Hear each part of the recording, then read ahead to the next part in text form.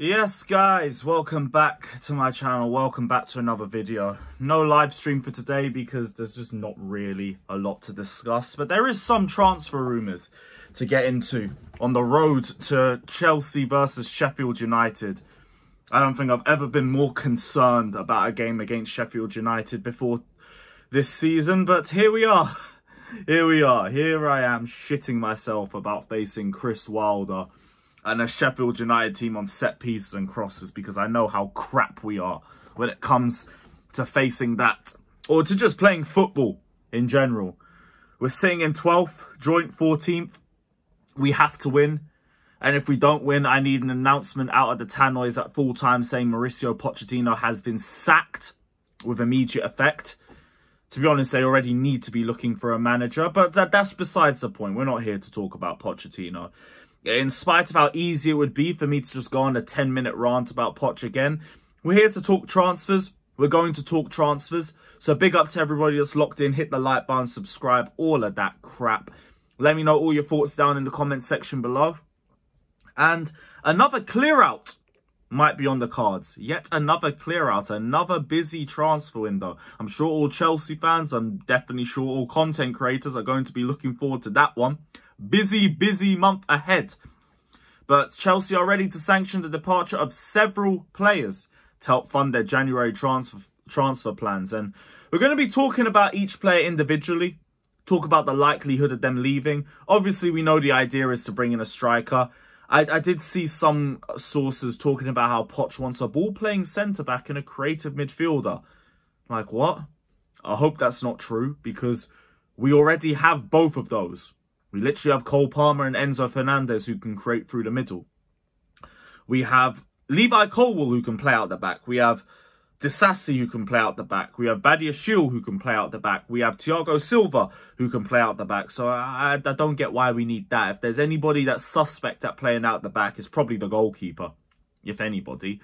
But yeah, I don't really get those rumours, but I do get the striker part. I've got no issue with Poch asking for a striker. I've got no issue with anybody saying we need a forward, because we do.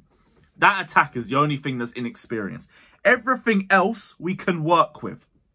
Everything else we can build around. Our midfield is much better than 12th place. Our defence is way better than 12th place. And we need to be doing a lot better than that.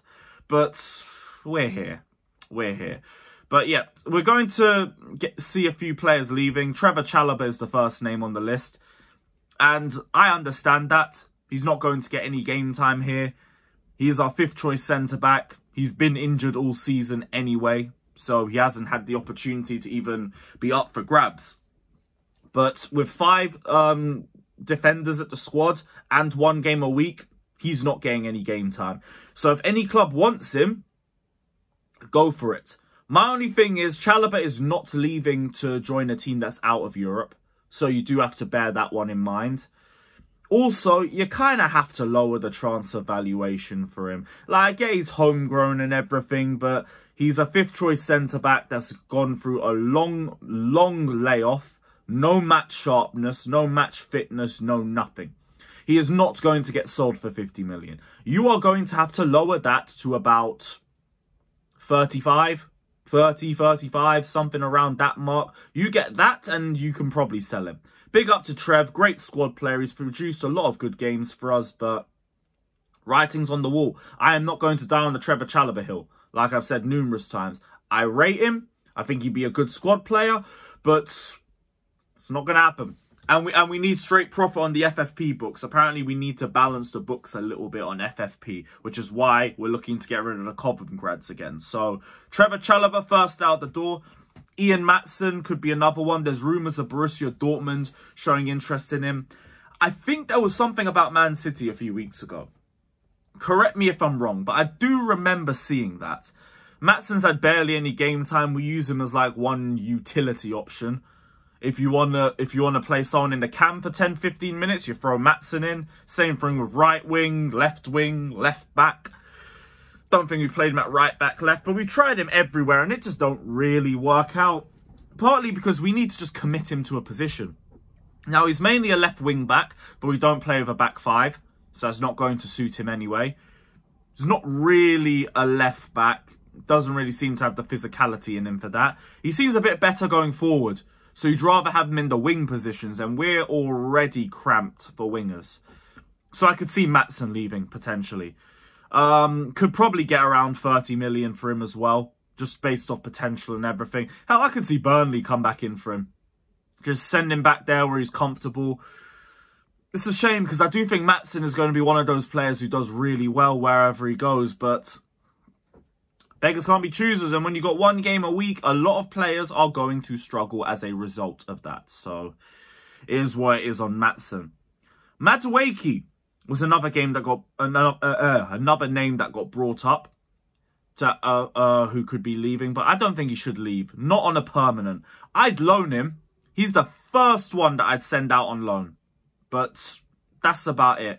Like, I don't think Madueke's been given enough opportunities. I do see the potential in him. He's a very physical forward, great dribbler, bit fearless in him, likes to drive at players. End product's a bit here or there, but we haven't seen him have a run of starts. I would loan him. I would loan him just because, again, there's not a lot of options for him in terms of game time.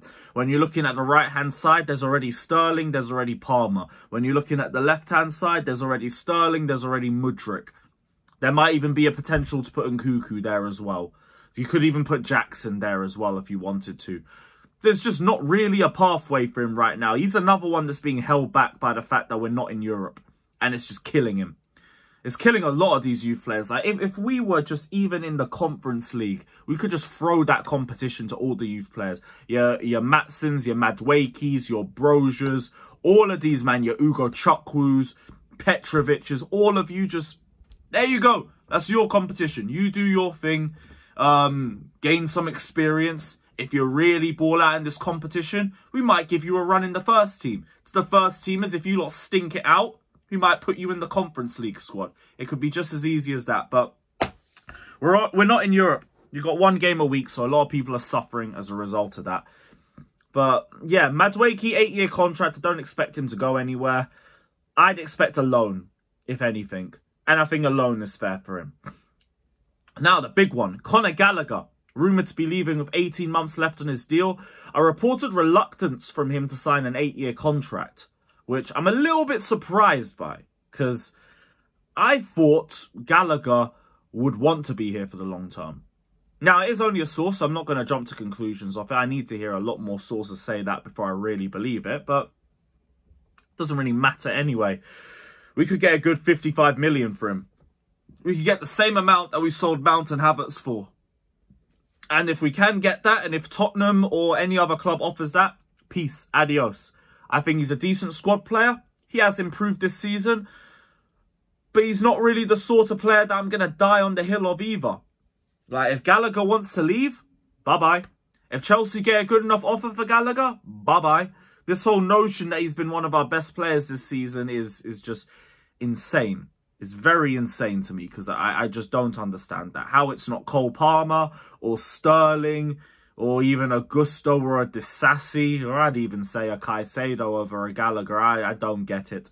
I don't get it, but whatever. But he has improved. I will say that. I'm not going to completely rip on him. But if we end up needing to get rid of him, brilliant. 55k straight on the book, straight profit. Go for it. I totally get it. Could be a good squad player for us, but one man's trash, another man's treasure. You already know the vibes on that one. Cucurella was another name.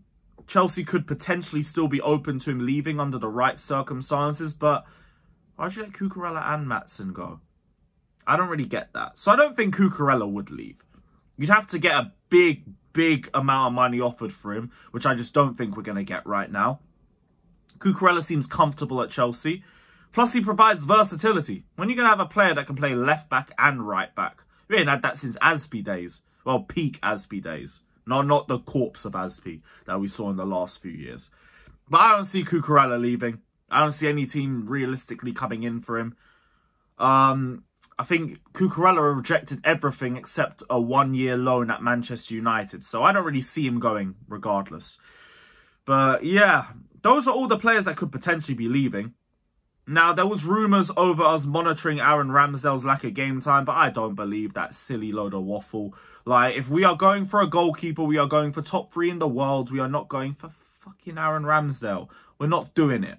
we're not doing it. So if you hear any of those rumours, fingers in ears, la la la la la la la la la la la la la, I am not listening. I'm not listening.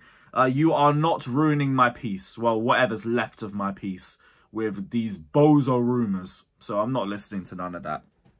But out of all those players, I see Chalobah leaving. I see Madueke going on loan. One of Gallagher or Maatsen stays. One of them.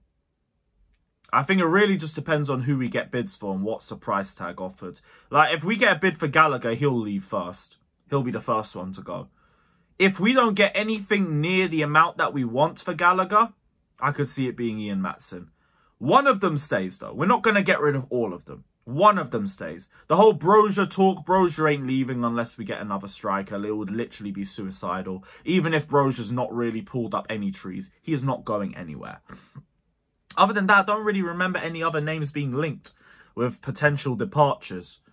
That's about it. That is about it. So, guys, let me know all your thoughts down in the comment section below. Who would you want to keep out of all of them? That's what I want to know. Because I feel like we're calm with seeing Chalobah leave. I feel like we can accept Maatsen going. Madueke and Gallagher are both real question marks. Cucurella ain't going nowhere. Let me know which ones you would want to keep. I think that's a real question. But we will be back tomorrow. Chelsea versus Sheffield United preview will be back on the channel. So keep a lookout for that. And yeah, hit the like button, subscribe. Let me know all your thoughts down in the comment section below. And yeah, we will see you guys tomorrow. Take care. Like, subscribe. We're on the road to 50k now. Not the road to 45. I want straight 50k. And then we can start on the road to 100. So keep a lookout for that. And big up, people. Subscribe. Up the Chelsea. And in fact, pray for the Chelsea. Not even up the Chelsea. Just pray for the Chelsea.